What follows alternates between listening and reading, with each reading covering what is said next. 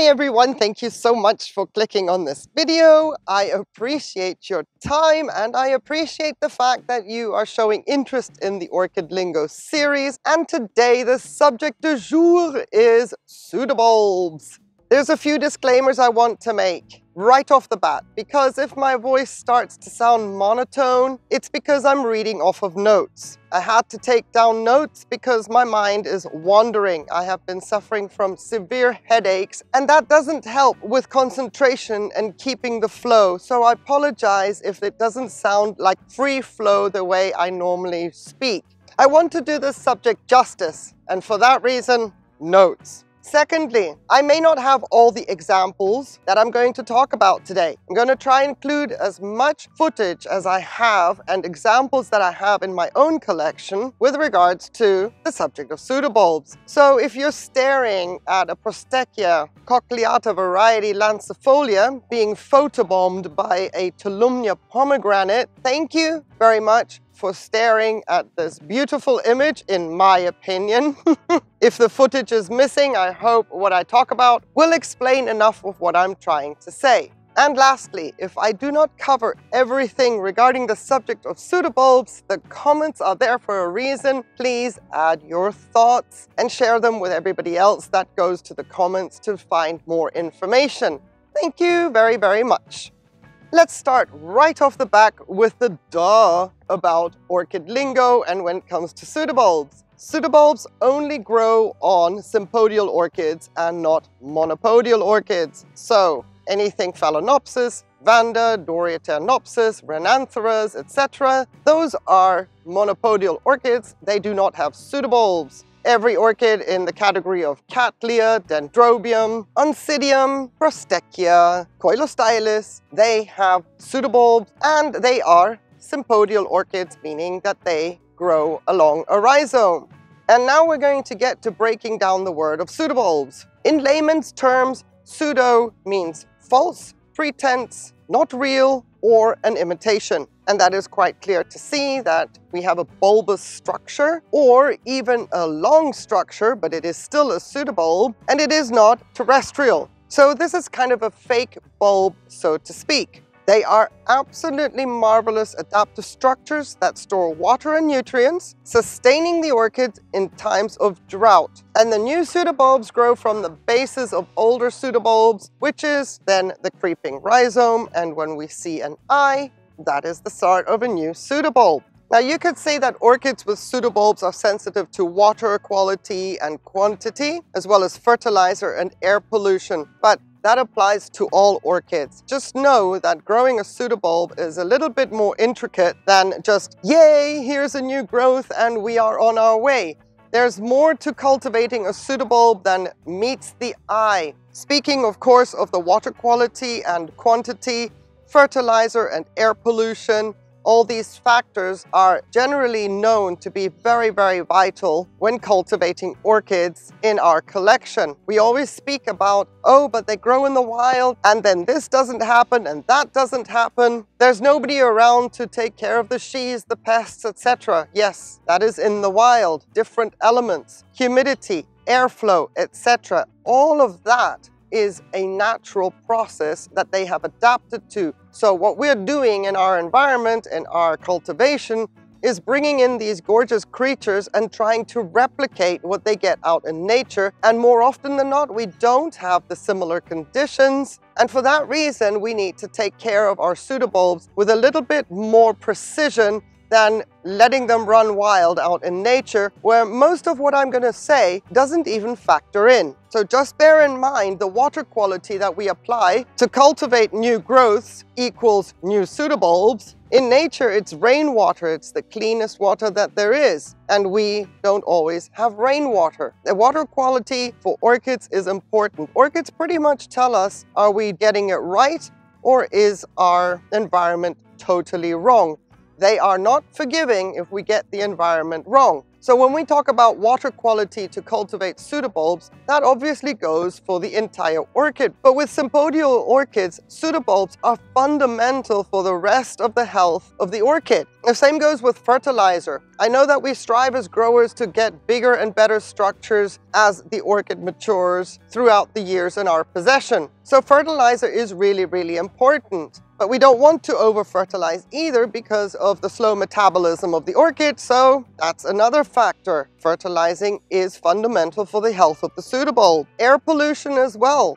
There's a lot of transpiration going on with the orchid and the air. It's all a fine balance through the leaves, through the roots, absorbing nutrients out of the air. So if the air isn't right, our orchids are also going to tell us, and the pseudobulb will probably tell us very, very quickly, because if it doesn't develop properly, then there is something wrong, and we can break that down into different factors and try to narrow down what is going wrong. The pseudobulb is like the messenger of the orchid. Even if it is small and immature, it already is sending messages out to us with regards to how well is the growth growing, are the roots in the pot functioning, is the nutrient absorption optimal. So keeping an eye on pseudobulbs as they develop is for me a major, major fun part of watching my orchid grow.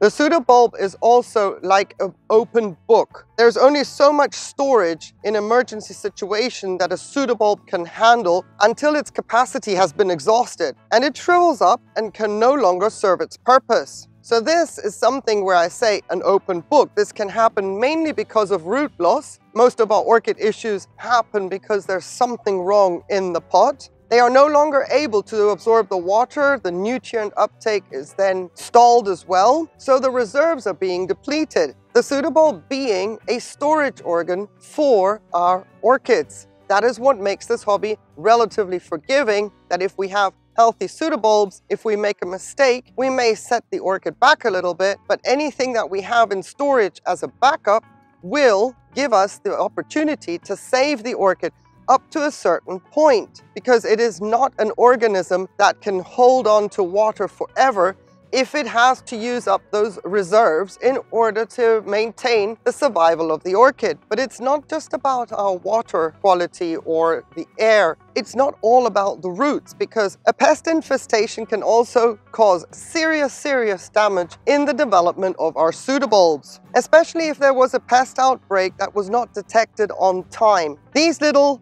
bleep, they come into the tender start of the growth of our pseudobulbs, sucking out the cells between the rhizome and the rest of the structures, which means they are cutting off the supply of nutrients and water at the base. So despite being visually strong structures, pseudobulbs are very, very delicate and prone to break easily, to get destroyed, to get chewed up, to incur rot. All these little factors is not a guarantee that a pseudobulb can actually develop to its full potential. Once a pseudobulb has also grown to its full potential and looks beautiful, lush, and glossy the way we like it, that is still a danger point and should not be taken lightly when it comes to possible breakage, because a strong, well-grown pseudobulb can snap very, very easily, whereas a weaker, desiccated pseudobulb might have a bit of flex to it in the structure and then it won't break, but a strong one, it will snap. That is to be mindful of as well. Once a growth is grown, that doesn't mean it's there to stay if we are not careful.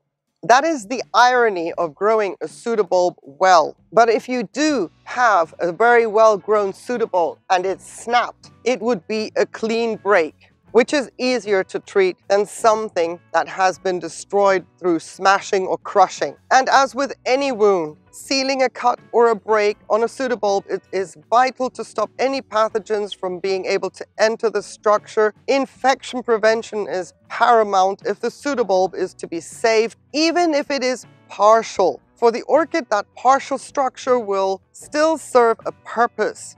Sealing cuts with cinnamon immediately dries out the wound and stops any chance of pathogens doing further damage. And dragon's blood is also super effective depending on how the wound presents itself. If the wound stems from a clean cut, there is a clean break. then cinnamon works best, bearing in mind the wound is easily accessible for all the cinnamon to reach every exposed area. Dragon's blood, however, is better for harder to reach wounds, as it is a liquid and can seep into all the areas of the wound without drying out any nearby roots, which could be a side effect when using powdery cinnamon. Either way, if it is possible to save a partial pseudobulb, then it should be saved. The partial structure still has growing points at its base and will still grow roots if the break or wound is 2 or 3 centimeters above the rhizome. The function of a pseudobulb doesn't stop at the base if it is compromised above the rhizome.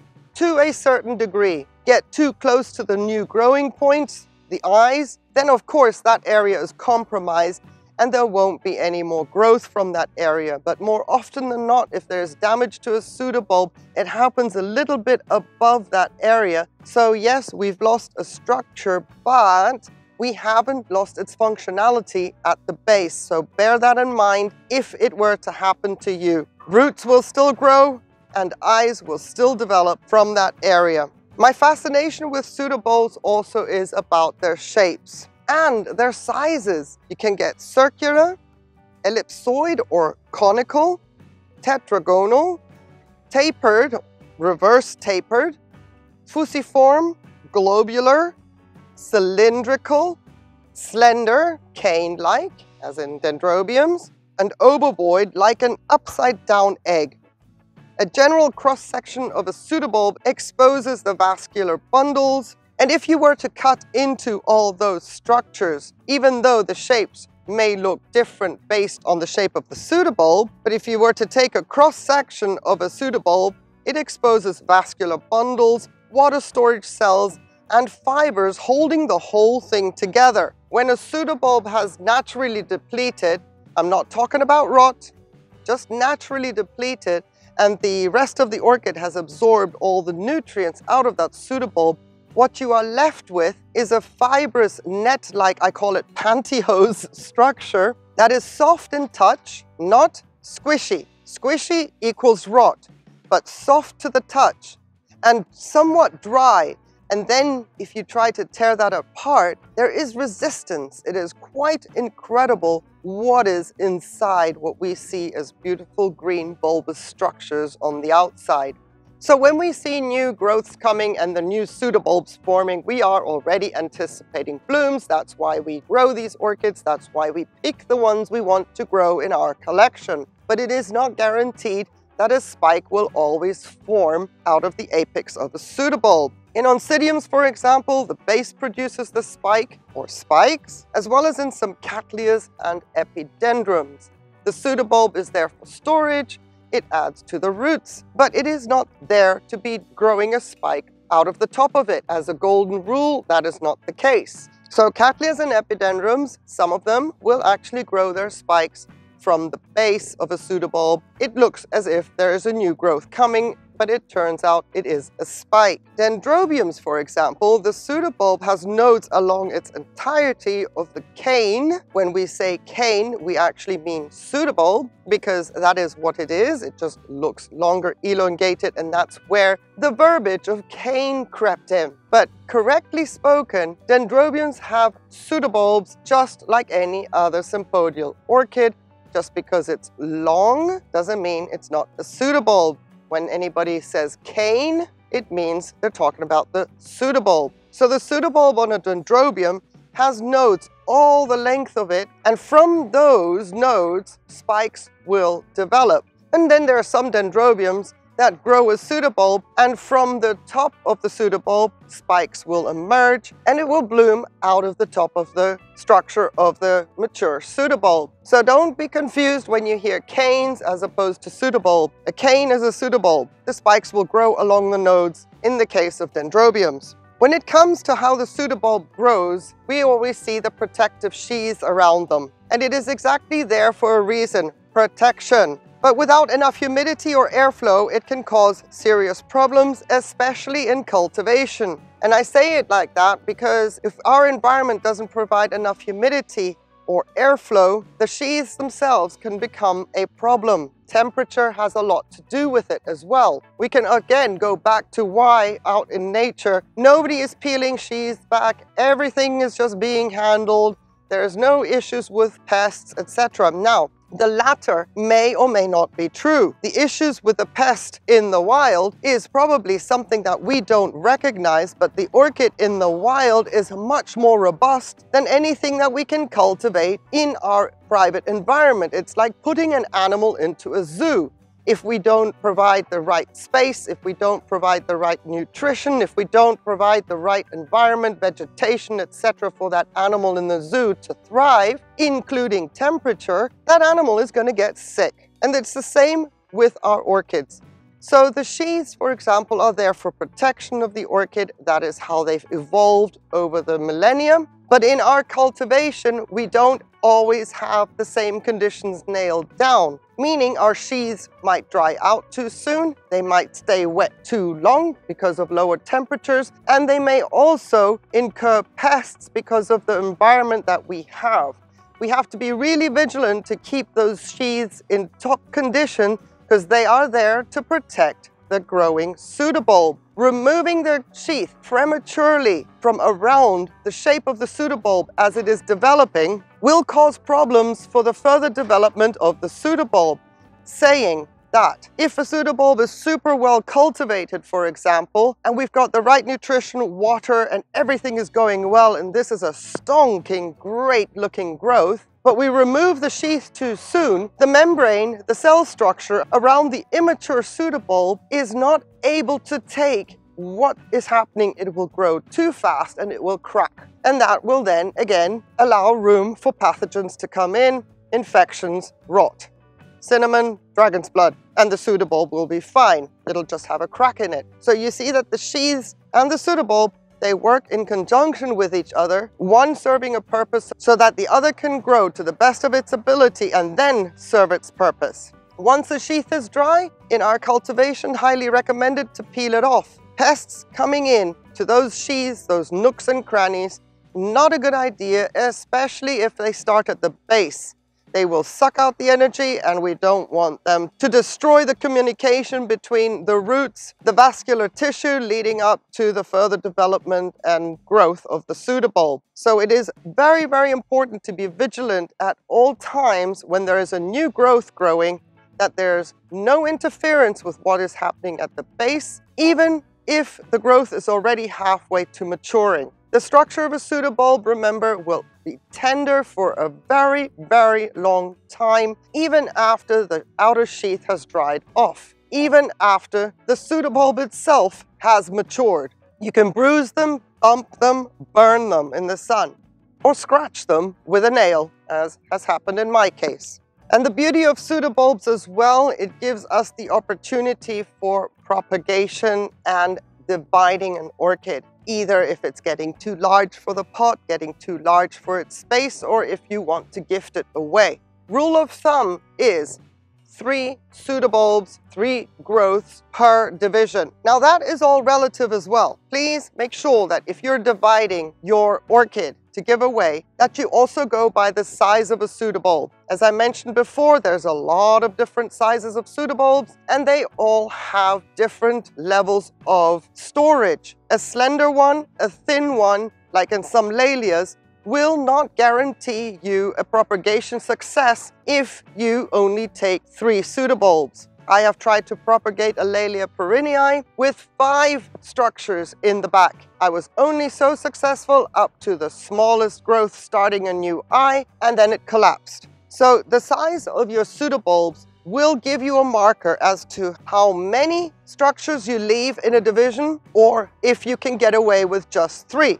In many, many hybrids, the vigor of the orchid is much, much different than when you're working with a species. So bear in mind what orchid you're working with and how big are the structures that you are going to do as a division. In some hybrids, it is possible to propagate, surprise, just using 1 pseudobulb, and it will work. The orchid, okay, it's going to take a long time to bloom, but it can be done when it comes to hybrids. When it comes to species, I would always err on the side of caution and say 3 is great, 4 or 5 is better when it comes to dividing, and then making sure that both sections are able to continue without too much of a setback. The front part of a division with pseudobulbs will always be a little bit more vigorous than the back part. But the beauty of this propagation system is that A, you can divide your orchid. It is a rescue mode mission as well. If there's anything happening with your orchid, you have storage organs that will help you save that orchid.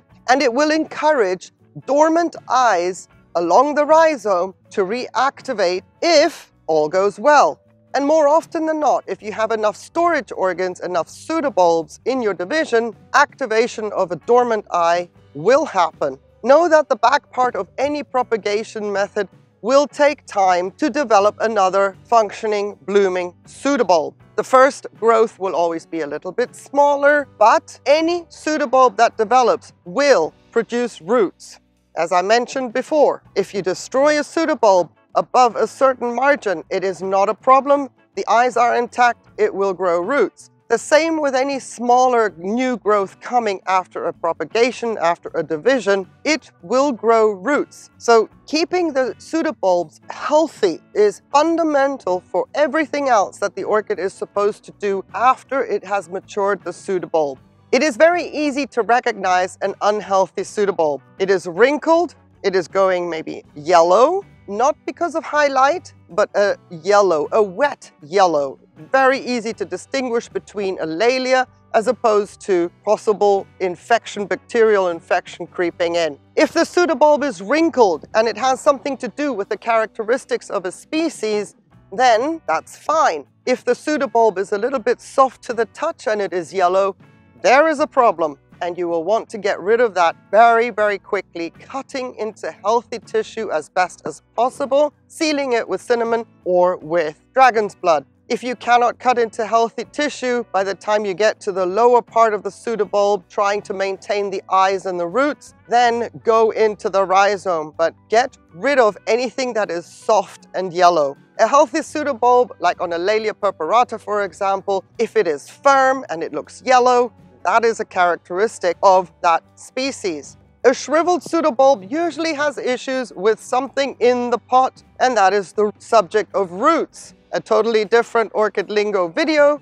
but watering, if there's a problem in the pot, will not plump up your pseudobulbs because that means there's a problem in the pot which needs to be addressed, and by that time it is possible you've got dead roots, and then it's time to save the orchid. There is no need to cut off a shriveling pseudobulb. It is possible that afterwards, when the orchid is somewhat rescued, new roots, etc., will plump up those older shriveled pseudobulbs in the long term. So do not just go cutting away if you see a shriveled pseudobulb. It doesn't mean that it is done and dusted.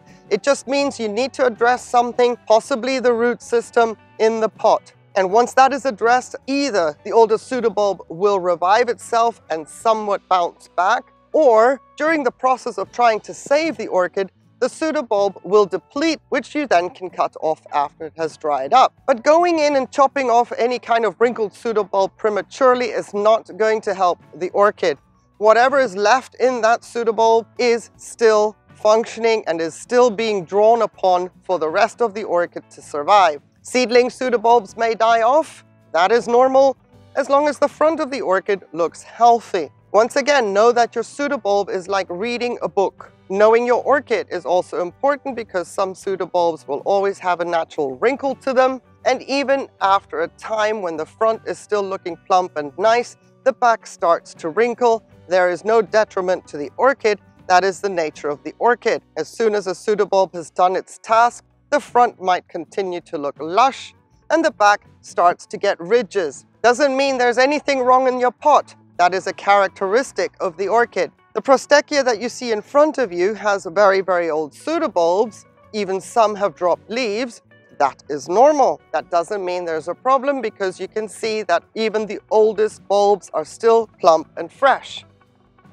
So if I turn the orchid around without damaging a Tolumnia spike up there, you can see that I have bulbs that have lost their leaves, all in the back here.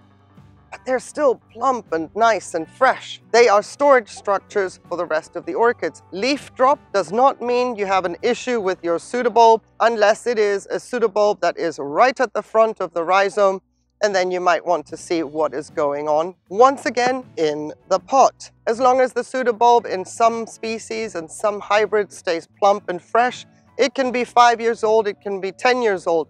It's plump, leave it be. When it comes to do a division, then that back storage bulb will serve its purpose to propagate the orchid. And then this is the great candidate, for example, to talk about just propagating.